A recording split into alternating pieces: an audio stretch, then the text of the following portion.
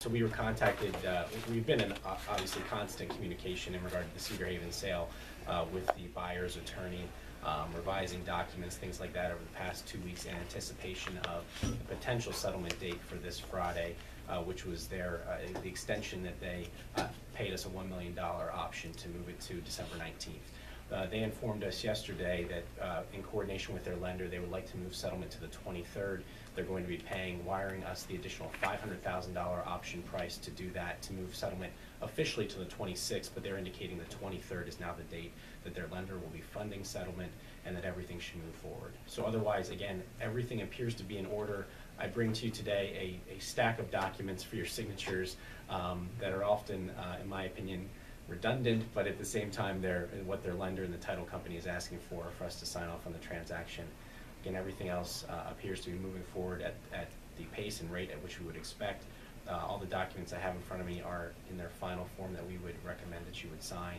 And everything else, again, should occur we would hold all these documents again until the 23rd when the deal is funded, and then we would transfer them to them for their signatures as well.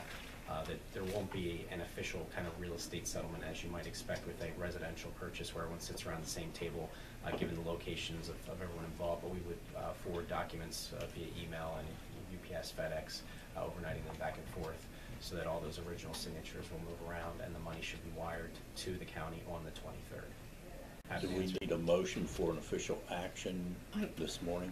We've taken a lot of motions, and they sometimes ask for them again.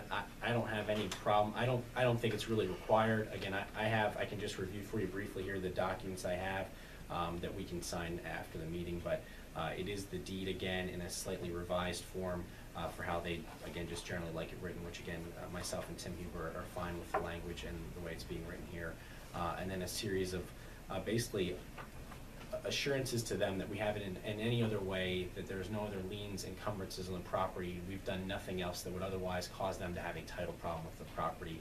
Otherwise approving the transfer of the elder care and Renova leases to the entity name that they've created for the purchase of the real estate, which they just created an LLC for that, and some other affidavits and representations as to all the documents that we're signing, that you all have the legal authority to sign them on behalf of the county and all those things.